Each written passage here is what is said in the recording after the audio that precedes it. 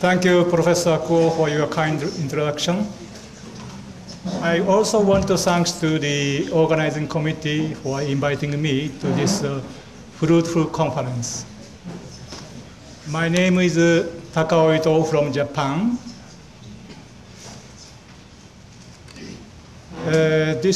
I'm very honored to convey the last talk for the session today. The title for my present talk is Wood Culture of Near Site along the Silk Road. Let me show the location of near site, where it is located.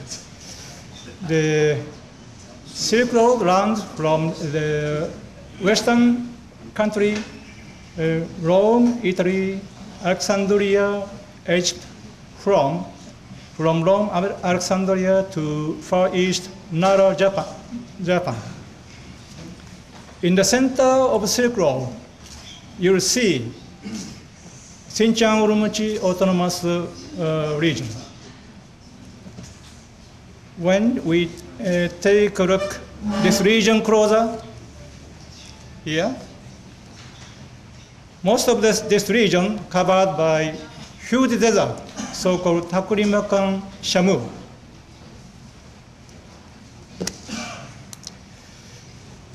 The near site is located in the desert. Here, number 4 is the near site. Near site is on the southern route. Actually, the Silk Road is divided into 3 routes in this region: northern route, central route, southern route. Okay, and the near site is located on the southern route. However, the present road is 120 kilometers south from the near. We cannot see any road passing through near site. So it takes 3 days from Minfeng to near site. Just 120 kilometers. First 90 kilometers we run man-made road. Another 30 kilometers desert. However, it took 3 days because of the trouble of automobile. And also, near site is located on the near rivers. Here. This is the view of a near site from above the satellite. Here you'll see near river running from north to south. The river already dried up, but in the southern part, near Minfeng, some water remained. The red circle shows the area of near site. Northern end, central place, Stupa is located. The southern end, where the ancient bridge is located.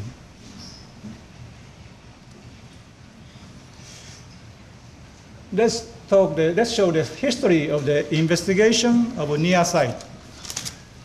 Orel Stein from England first investigated near site 1901.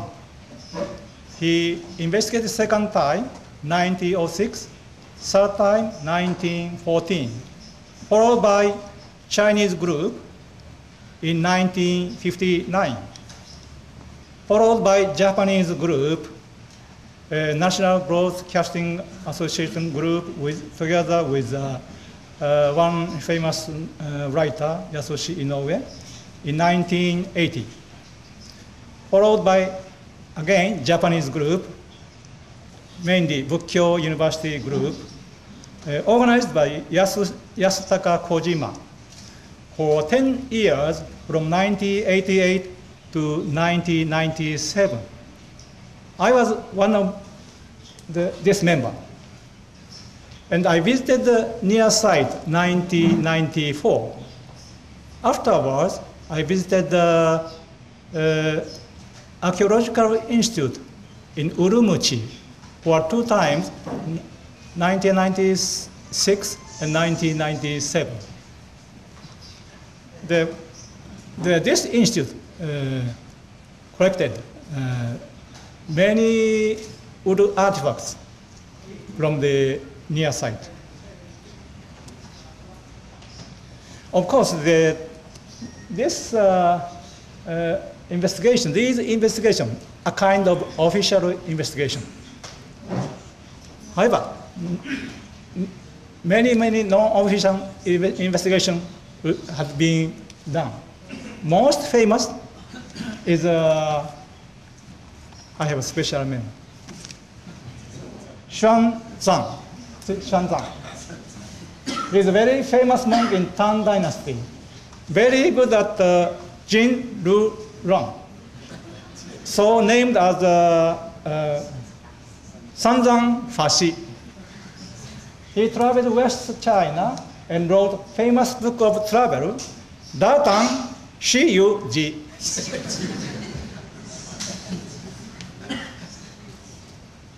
According to this book, it is said, ancient near site was 12 to 60 kilometers in circumference and located in a swamp with high temperature and humidity, where it was hard to walk, and reeds, a kind of plants. Reeds were growing in abundance. There were no road except the only one to go to the city. So everyone had to pass the city. However, at present, we cannot see any swamp. Almost no leaves growing in near site. What is the character of near site? It is said near site is prosperous from 1 century BC to 4th century AD. Shadowy old city named as Chadota in Tang Dynasty.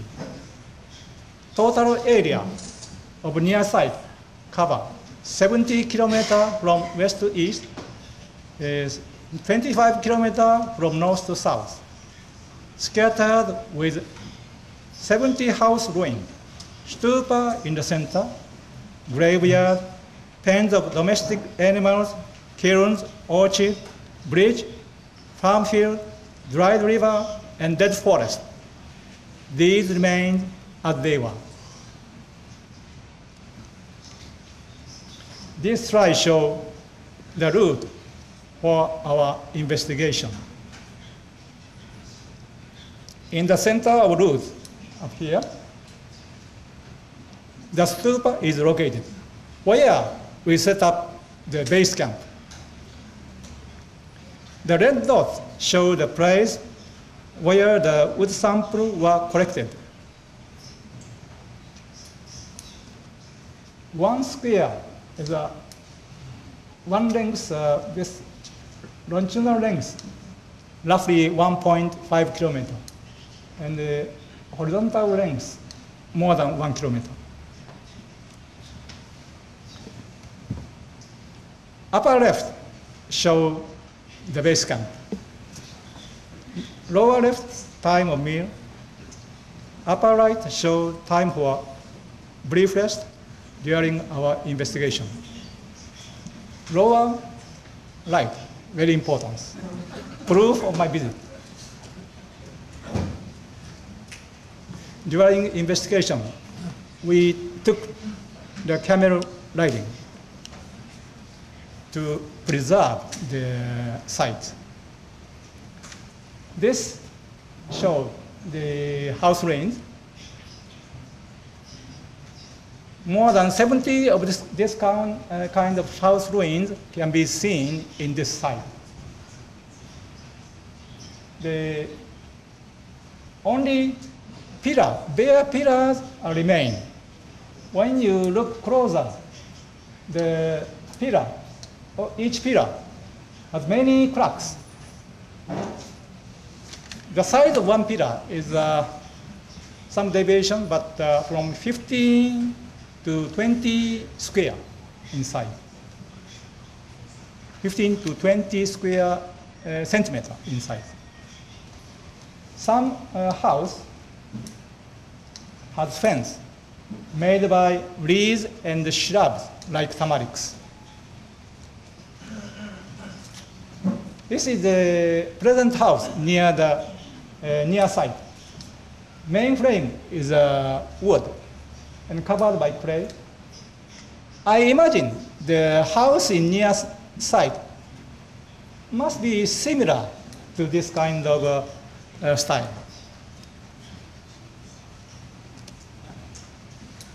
Upper left shows the trees in the yard already fell down. The size is more than 30 centimeters. This is a natural grown tree, already died. You see many cracks, ring cracks, and some piece of bark has been fallen down. Here, this is bark. Up here, show the ancient bridge. Ancient bridge. So river run horizontal direction.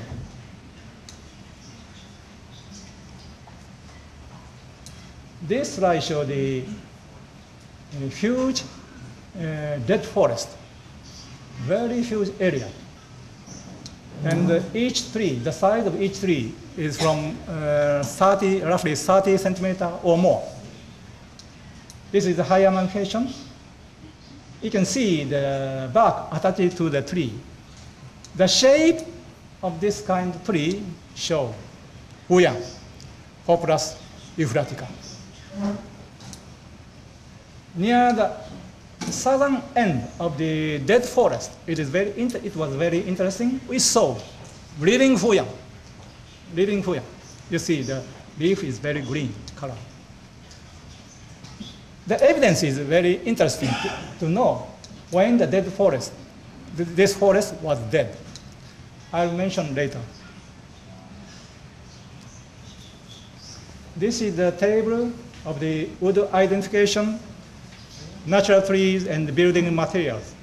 We identified 33 pieces of natural grown trees, mostly Populus.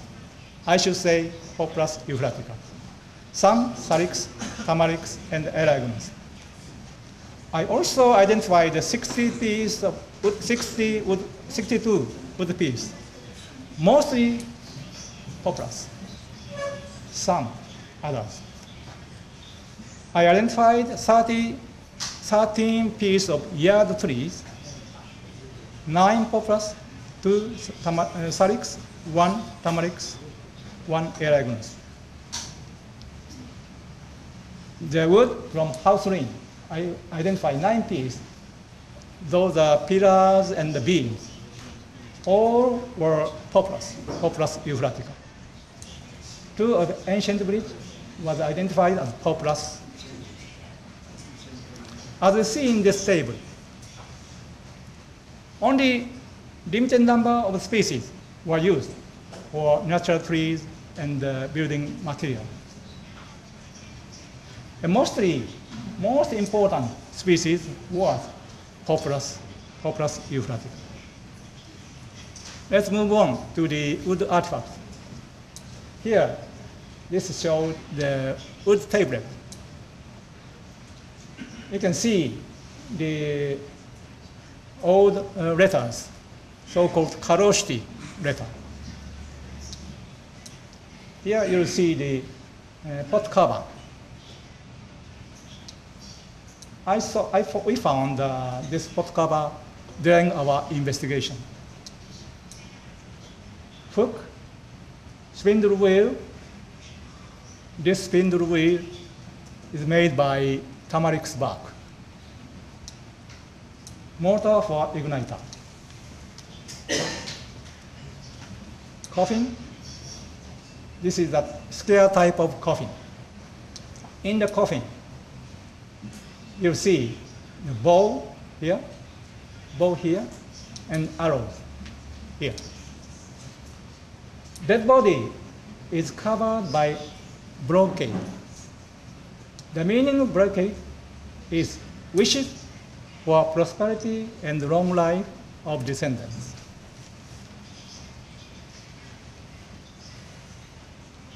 It is interesting. Urushidaka ware were also found. Not many, but some. There are many different agricultural implements were found. Buddhist sculptor, bowl, comb, and tools for making carpet. I don't know.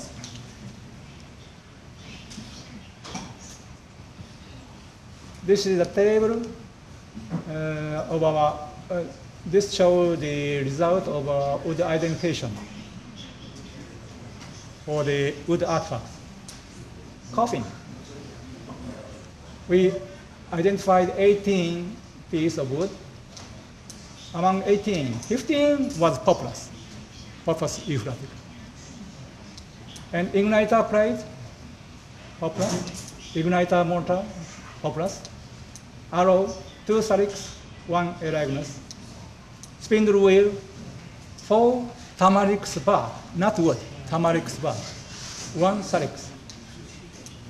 And to tie the rope, the tool to tie the rope, tamarix, 1 tamarix, 1 tamarix bar. Mousetrap, Populus. Axe, tamarix. Hook, 2 eragonus. Yoke, Populus. Wood tablets, Populus. Wood rubber, Populus. Bowl, salix. I don't know how this is a tool to make carpet.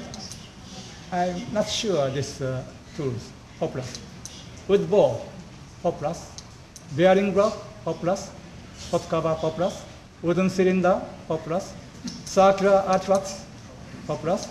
Unknown artifact, Populus, 5 Populus, 4 salix, 3 eragonus. So many wood artifacts have been discovered. Again, as you see in this table, most important species was Populus euphratica, and some salix, eragonus, and tamarix. Only 4 or 5 species was used for wood artifacts in near site. Those species growing around the near. This shows the Populus euphratica. Leaf of Populus euphratica. Very much character. However, this Fuyang have another leaf, very sharp leaf, like willow. This is the wood of Fuyang. I made a preparation from this wood. This is a kind of standard preparation. Cross-section of excavated Fuyang. Tamarix was growing on top of mound. This is a mound. Height was roughly 3 to 5 meters. Not too big. Here, tamarix was growing. We saw many this kind of mound in this near site. This is a tamarix leaf, tamarix wood, but this is not stem wood, but root wood. Stem wood is like this, very narrow, but root wood, very big. More than 5 centimeter, sometimes 10 centimeter in diameter. So people in ancient near people utilize this root wood for making some wood artifacts. I made a preparation from this root wood as a standard preparation. This is a excavated cross-section of excavated tamarix. Bark of tamarix, salix, eragonus. In addition to wood identification, I did the carbon dating of wood remain to know how old this site is. We selected 18 pieces of wood from different location and different wood artifacts.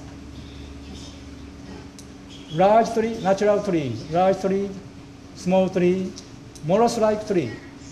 The Chinese people said, this is a morass, but I identified populus, Huyang.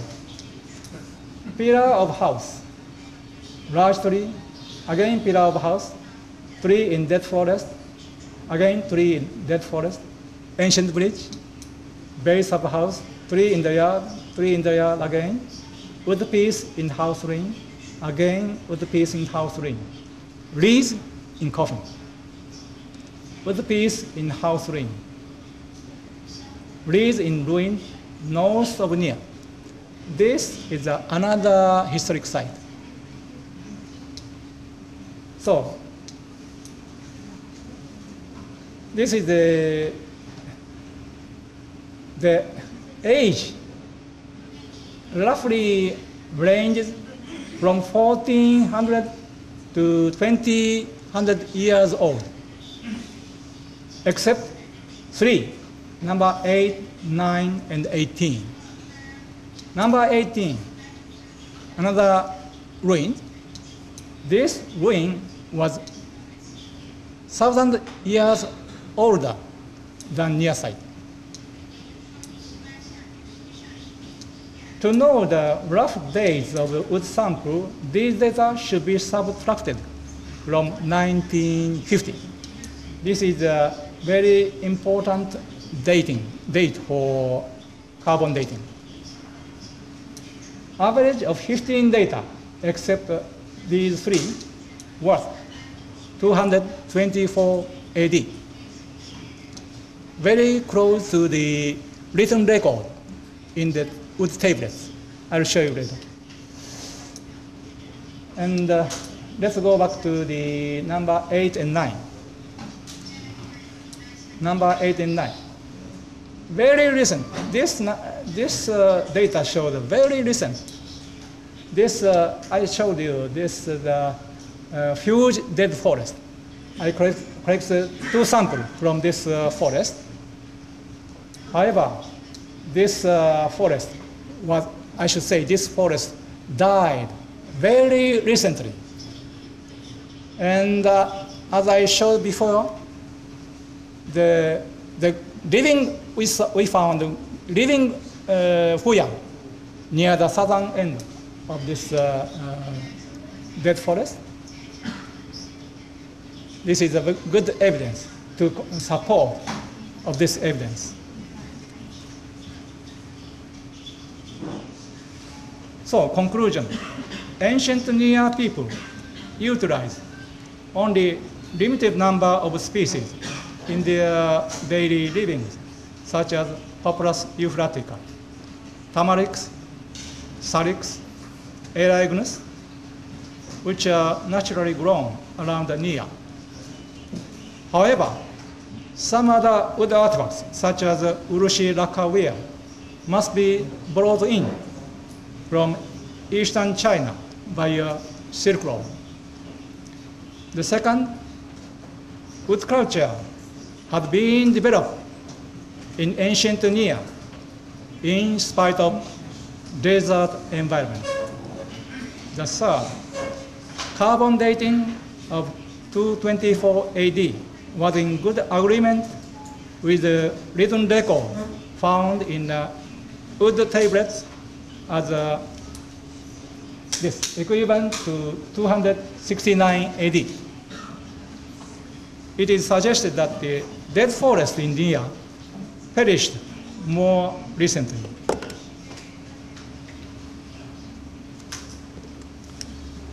At the last of my talk, I would like to explain this image. Bottom two is a natural treasure of Shosoin. It's a natural treasure, is roughly 8th century treasure brought in 8th century. Upper two is a wood artifact excavated from Ashtana graveyard near the Torfan, Xinjiang, Urumqi region. When you compare, this is a go board, this is dice board. When you compare each of two, you see very similarity. Especially this dice board. The carving, shape of carving, the shape, same. Okay? Drawing, the same.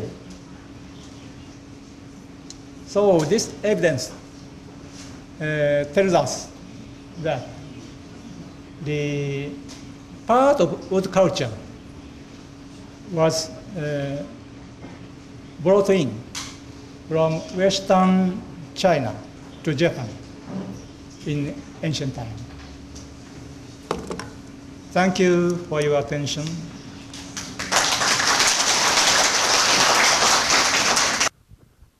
Dr. Itoh, a long time ago, I heard a story about the Huyang.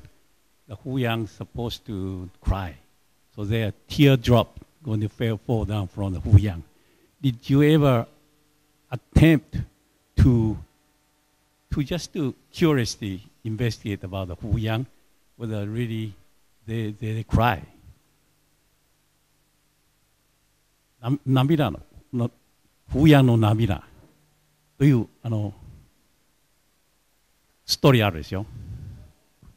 中国でね、この涙がね、風やんがね、涙を流すんです。あ、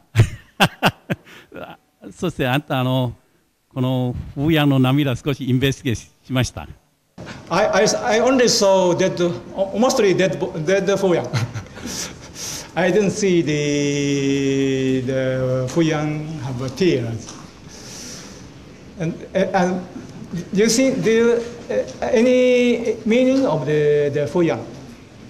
Probably there are some meaning because the Fuyang is a very important species in this Western China. Yeah, I think so. I think somebody in the audience might be able to tell the Fuyang, I mean the teardrop of Huyang story, I think. So apparently very popular in that region. I'm not, my memory is not that good now, but I remember I read something about that. So they call it the Huyang Lei. Huyang Lei. 有没有人可以告诉这个Huyang Lei? There is a similar story from Babylon, or the crying willows of Babylon. So the willow is salix, but it seems I have read it 2 years ago when I was looking about poplar and salix, that it was in reality that was not willow in Babylon, but it was Populus euphratica. So that's it. I think it's a very interesting remark because it joins the idea that the weeping willow in Babylon is in fact the Populus euphratica, and there it joins your story and this story, but it has to be investigated more. Very interesting. Talking about the mystery of Fuyang, I would like to know the Chinese character of Fuyang. Before we use two Chinese characters of Fuyang, old name of Fuyang was in place of willow, we use Pauronia. Do you know the reason? The first character is the same, but second character was in place of willow, we ancient people wrote Pauronia. Pauton. Yeah. Yeah, according to the old books. I don't know why the people use Pauton. Thank you very much for very informative presentation. In India, we have got some 12 species of populus, more than 12 species of populus. Yeah, and we are unable to identify them up to species level. We have got more than 12 species of populus in India, and we are unable to, but we have lot of Euphratica in plantation. So we are unable to identify them up to the species level. So I want to know the feature that distinguishes Euphratica from all other popular species. It's because it is from the anatomical sense, it is not easy to know Populus euphratica from other populus. However, as I showed you, the Populus euphratica was growing near the southern end of the dead forest. And all those dead trees, the shape tells Populus euphratica. So I said Populus euphratica. Thank you.